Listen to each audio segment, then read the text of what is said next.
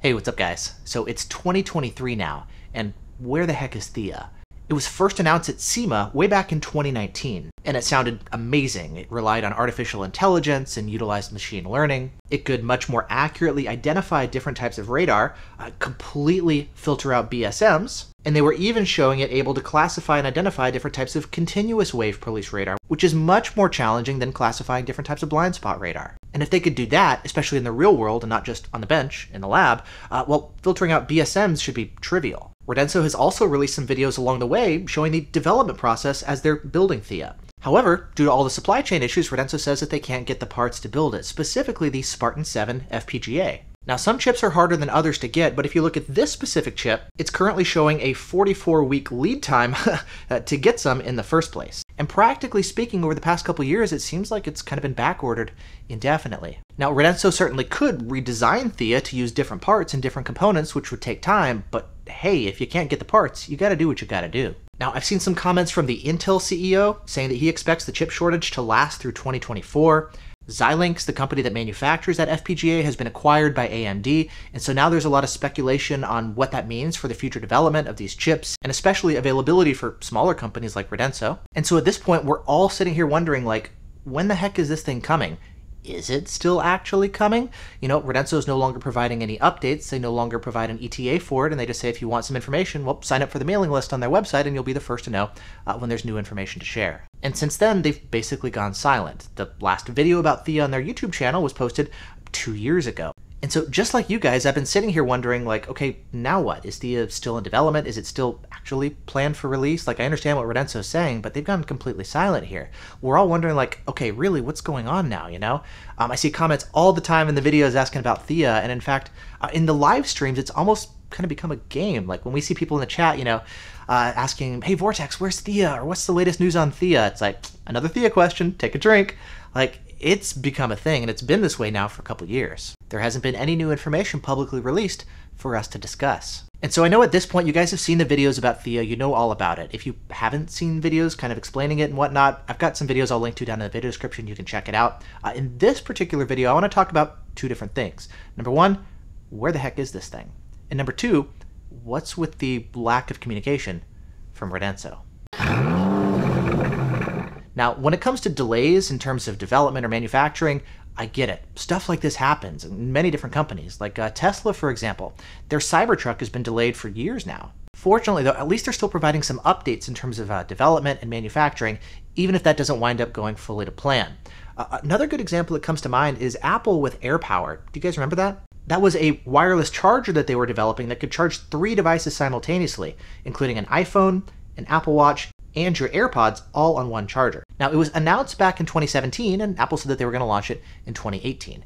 However, they were having some issues on the engineering side, especially when it came to thermal issues, and so they weren't actually able to get it designed to meet their standards, and so they wound up discontinuing it in 2019.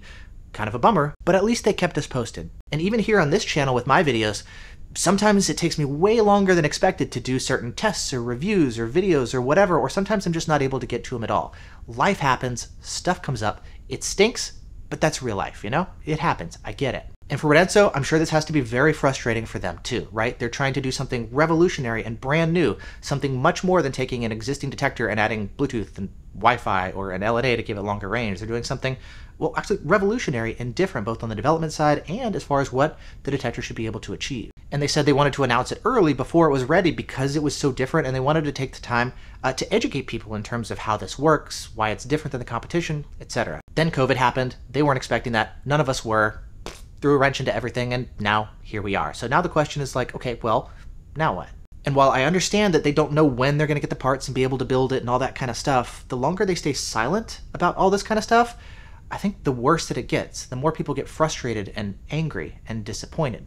I've been seeing for a while now, you guys I'm sure have been seeing it too, all the people saying like, hey, Theia, man, that was just vaporware. Like, look up the definition of vaporware. According to the Oxford Dictionary, vaporware is a piece of software or other computer product that's been advertised but is not available to buy yet, either because it's only an idea or because it's still being written or designed. Now, according to that definition, anything that's announced before it's finished is technically considered vaporware, and I don't think that's what people have in mind. In the Merriam-Webster dictionary, they define vaporware as a computer-related product that's been widely advertised but has not and may never become available. And they also mentioned that sometimes there can be unforeseen glitches that occasionally result in the marketing of products that ultimately never see the light of day.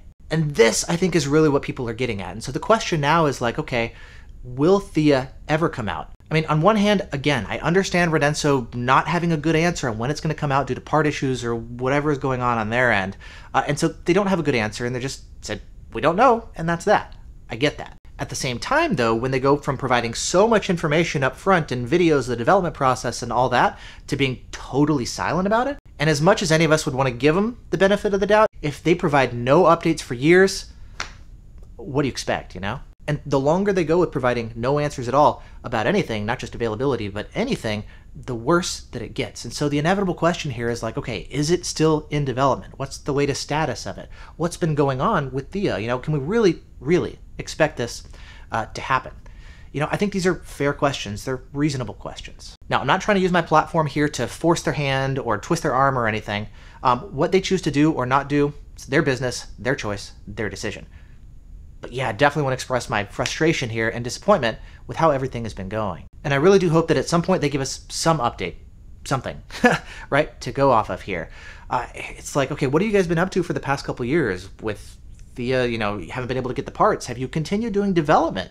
By the time this thing launches, I'm expecting it to be amazing. You've had years to work through it and design and improve and hopefully fix some of the initial launch bugs and whatnot that we see with new products. Like, I expect it to be amazing now when it launches. If you can't, let's say, get the parts or development is stalled, what about other things? Like, you've got the Radenso DS1, for example. This has an Android app, but we're still waiting on the iPhone app.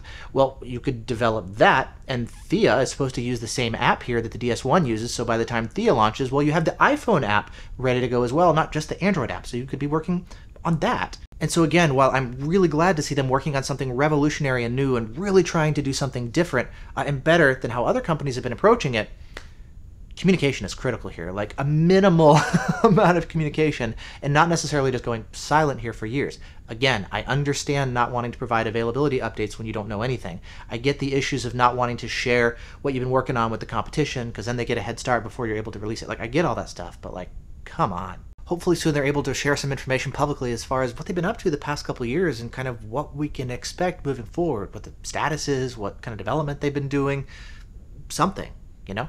I think this whole Theia thing is a perfect example of what can happen when we see a new product announced at a trade show or on a company's website or whatever that's still in development, which is great. I love seeing that kind of stuff. I know people love leaks. We love FCC releases, all that kind of stuff, seeing what's to come. You know, that's all well and good, but like, you definitely have to take it with a grain of salt until we actually have the thing in our hands. You know, there can be delays in terms of development or parts acquisition or manufacturing or whatever it is. And so who knows what's actually going to come in the future, you know?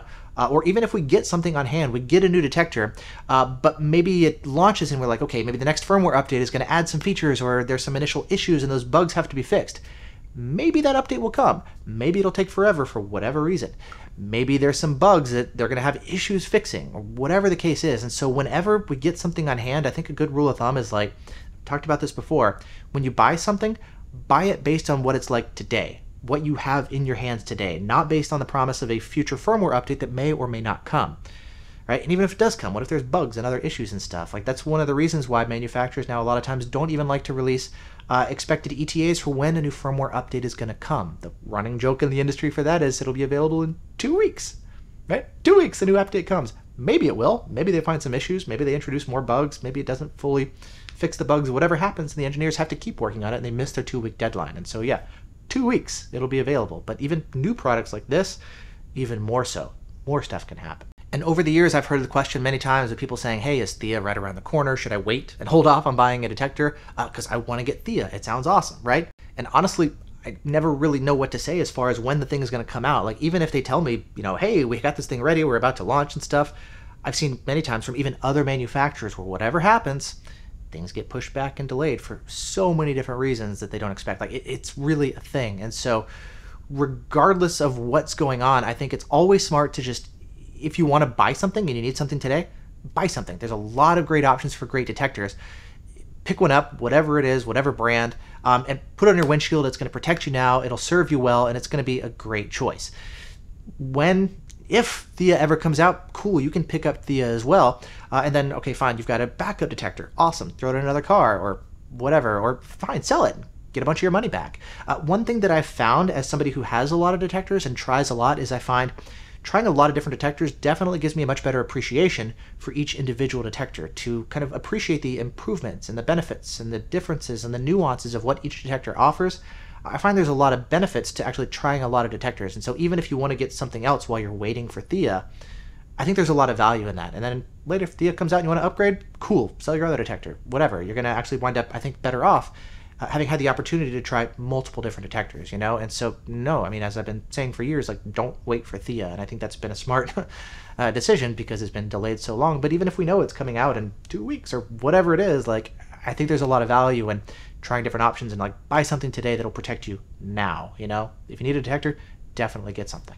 And so, yeah, just like you guys, I wish Theia was already out. I wish I'd been running it on my windshield for the past 2 or 3 years or whatever it's been, you know? From my perspective as a reviewer, there's a lot of great radar detectors that are out there, but there's no detector that I found that I would feel comfortable enough just kind of universally recommending to everybody. Like, everything has pros and cons, you know? There's nothing that doesn't have any big issue, in my opinion, that's like, okay, that really is something that needs to be worked on and addressed. There's nothing where I feel super comfortable being like, yes, this is the best. This would be the best detector, just without knowing anything about what the person needs, just go get this one, you know? Theia is kind of the promise of, hopefully, if it lives up to expectations and it's released, it could fulfill that role, but it remains to be seen, you know, if that is actually going to come to fruition or not. And even my role here, as far as sharing all the Theia information, I mean, I love sharing cool new stuff that's in development that companies are working on, and companies are going to be, hopefully, ideally one day releasing, you know? That's actually one of the cool things about trade shows, that we get to see kind of new stuff in the works. It's great getting to watch technology evolve and companies do new things and see something that's genuinely new and different compared to what we've had before. You know, that is definitely interesting and fun, and I want to continue sharing all the cool and interesting stuff that I'm finding in this kind of radar detector, laser jammer, dash cam kind of niche here that we focus on in this channel, you know? But with anything when it comes to discussing new products, whether it's something announced at SEMA, or we see a leak that's provided online, or we see something with an FCC leak, or whatever it is, all this stuff has to come with a caveat that it may get delayed. Maybe stuff that we see in patents doesn't get implemented. Maybe there's bugs at launch. Maybe there's supply chain issues. Maybe companies can't get the boxes to ship it. Whatever happens, like, this kind of stuff, anything in the future, who knows what's going to happen realistically. And so, yes, while it's awesome and fun to talk about kind of new stuff that's in the pipeline, and you guys are asking all the time, you know, when's the new thing coming out? Is there anything coming out around the corner? When's a new update for this detector coming out? Realistically, we don't have a crystal ball, and none of us really know. And that's the facts. And whenever something does finally launch, that's the time when we're like, okay, cool, we've got it on hand. Let's test it out. Let's see, does it live up to expectations? Does it do everything that it advertises? Are there other bugs and issues that maybe we weren't expecting that we really need to know about? We need to see lots of people actually testing it to get a lot of different data points and different viewpoints going on here, you know? So we can definitely look at all the preview stuff, and it's cool to see that, but like, there's still a lot more to it before we have like a good solid answer of like, okay, it's here, is it good, is it recommendable, all that kind of stuff. And so moving forward, I really hope that we get something from Radenso about this. Despite the benefits of being silent and not giving information to your competitors and issues with not knowing when it's going to launch and supply, all that stuff, despite that, I do think it would be a good idea, my opinion, for them to share something. You know, give us some updates here. I love, as an engineer, as a nerd, like all the cool stuff that they've talked about in the past and shared in the development process, and I understand why they may not want to share it, but like, going from one extreme to the other, something would be good, you know? Hopefully we get something cool as far as updates and some new fun stuff to talk about, and I'll definitely keep you guys posted when and if that happens. And so, yeah, that's kind of my thoughts on Theia. Thanks so much for watching. Hope you guys are doing great, and I'll see you in the next one.